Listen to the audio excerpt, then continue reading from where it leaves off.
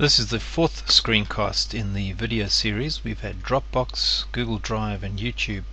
We're now going to be embedding an uploaded video, which is not a great option because you are using up server space and making your backup files larger.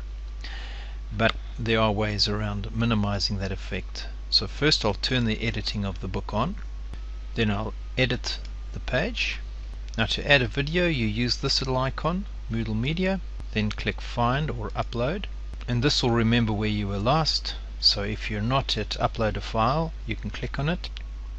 Now you could use private files as well, but for this screencast I'm going to use Upload a File and then show you how to reuse the video in another course or how to share it with another teacher.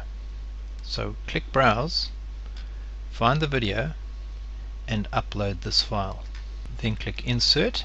You won't see the video until you save changes, and because this is an FLV file I'll have full screen mode so I don't have to worry too much about resizing. To resize MP4s, have a look at the embedding Dropbox. Now let's say I want to use this in another course, or I want to share this with another teacher who shares the same courses as me. Well, the first thing to note is where you are. You're in the Chanel category, CC Computers, and there's your course name. Now Moodle has organized the saving of this file very well, as you'll see. I'm going to go to another of my courses. Let's say I'll go to Science Mechanics, and I've got a book here, and this is where I'm going to add that video. So I'm going to edit this page. Again I use the same icon, so Moodle Media icon. Again I find or upload. Now I'm not going to upload again. If I placed it into my private files I could grab it from there, but I didn't. I placed it straight here. So this is how you find it.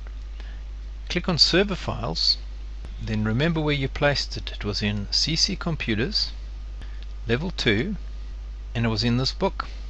So it was in one of the chapters, and it was in the chapter on embedding an uploaded file.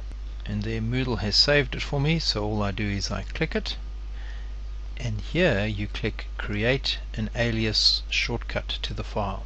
So you're not making a copy, you're creating an alias or shortcut. Any changes that occur in that original copy will be reflected in any of the aliases. And then click Insert, and you won't see the difference. Save changes. So any teachers who share the same course with you would be able to do that in exactly the same way.